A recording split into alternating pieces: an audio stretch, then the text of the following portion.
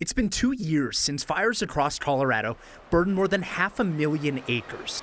Now, it seems like every time it rains, the burn scars flood.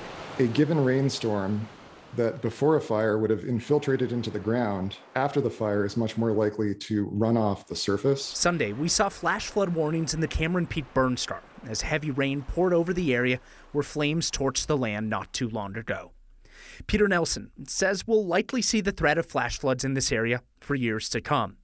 He's an associate professor of civil and environmental engineering at CSU. The soil becomes sealed. In some cases, the soil becomes hydrophobic, meaning water actually beads up and is repelled off of the surface. Peter is researching whether dumping mulch over burn scars is an effective way of trying to prevent water from running off and causing floods.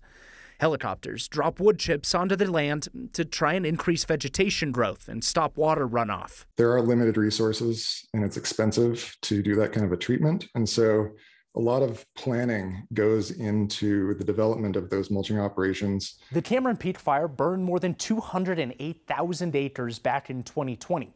About 24,000 of those acres were identified as high priority for mulching, meaning that the soil was more susceptible to flooding or water quality issues. But mulching is expensive.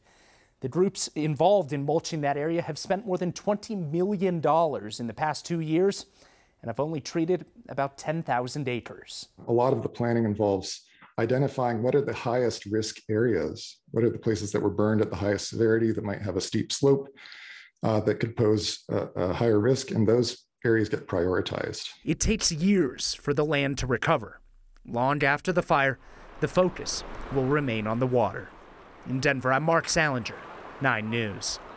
That team of researchers from CSU started looking at whether mulching was an effective strategy. They first started doing this after the High Park fire in Larimer County back in 2012. So far, they have found it is useful, though they are now testing a larger area of land in the Cameron Peak and the East Troublesome burn scars for more research.